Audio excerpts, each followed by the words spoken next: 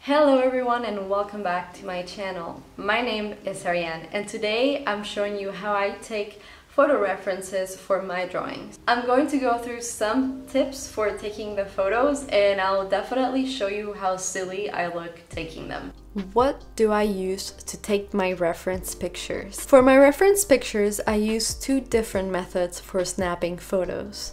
One is by using my phone, a Pixel 1, that I usually use for hand gestures that I need to take or facial expressions. And the other is by using my DSLR, which is a Canon Rebel EOS T5i. I use my camera when it comes to poses or specific lighting scenarios which I require for more detail, saving time and being efficient. In order to be efficient with my photo references, I firstly try to thumbnail poses or ideas for illustrations without any reference. I might want to create an expression, but I don't really know how to show it, so firstly, I try to come up with it from my imagination. Now that I know what kind of expression or pose I'm looking for, I can get to taking the actual pictures. Here are some shots I took for the specific expression that I had in mind.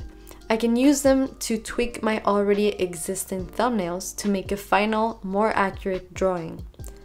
This saves me so much time because I don't have to look through thousands of random photos of expressions to find what I'm looking for. As an extra tip, when drawing a facial expression, it is always better to exaggerate whatever expression you are trying to convey than to make it realistic. Unless you're going for a more realistic type of illustration, exaggeration is your best friend when it comes to showing emotions. Good quality and lighting.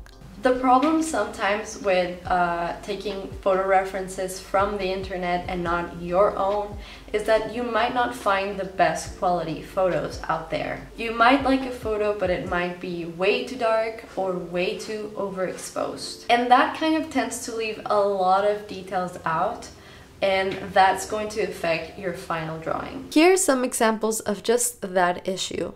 This image is very low quality, so you can't really tell what's going on. And this image is too exposed, so you can't really see any of the important details or lines.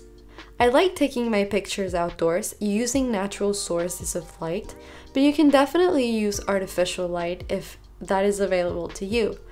Here's me taking pictures and looking very silly. You are welcome.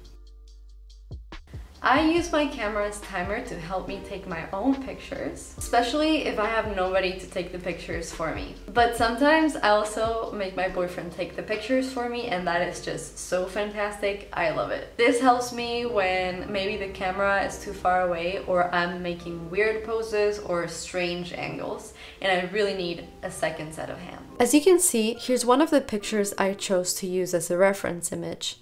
And now it's time to make a drawing out of it.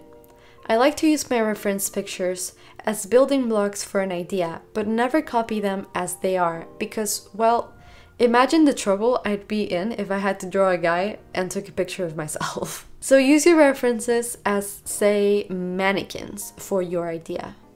And there you have it. Those are some of the tips and things I do to take my own photo references.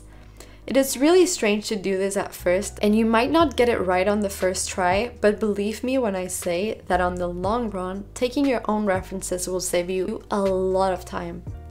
I know I showed you examples in this video of how to take references of people, aka me, but you can also use your phone's camera or a regular camera to take pictures of buildings, plants, or any object you want to draw.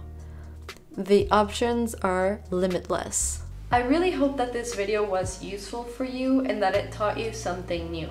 There will be a part 2 for this, but for now, I hope you enjoyed this video, and if you did, please give it a thumbs up or leave a comment below. It really helps with the algorithm and it helps me be seen by more people. Alright, well, I'll see you for the next video. Bye!